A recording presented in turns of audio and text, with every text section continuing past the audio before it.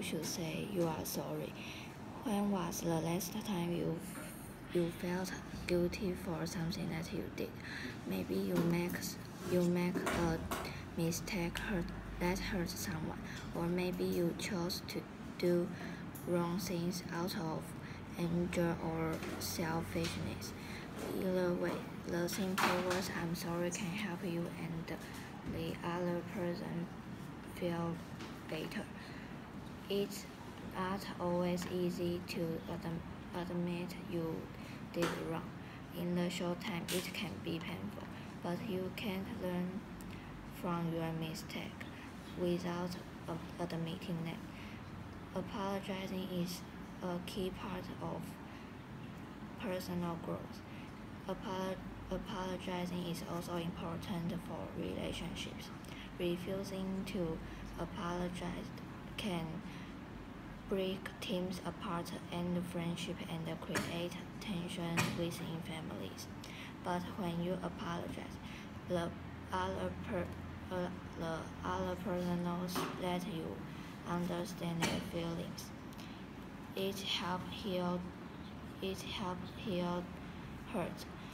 You may fear that apologizing makes you look weak, but actually it shows that you have the chance to put the other person before yourself.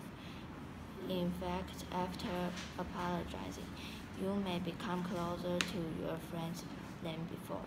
But even after you decide to apologize, you may not be sure how to do it. Here are some tips. Don't put off your apologizing. Say you are sorry as soon as you realize you should. Apologize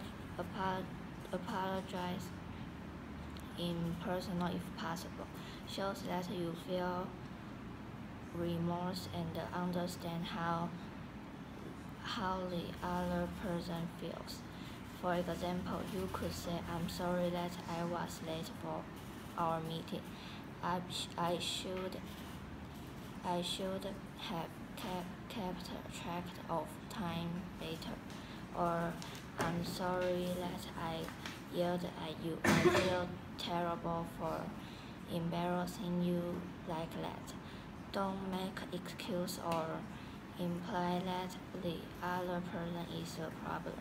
So instead of say, "I'm sorry you feel upset about what I said," say, "I'm sorry for my hurtful comments."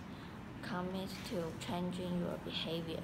Don't keep doing what you apologized for. If you do, the other person may doubt that you are truly sorry. Apologies can be hard, but they are necessary for healthy relationships. 好。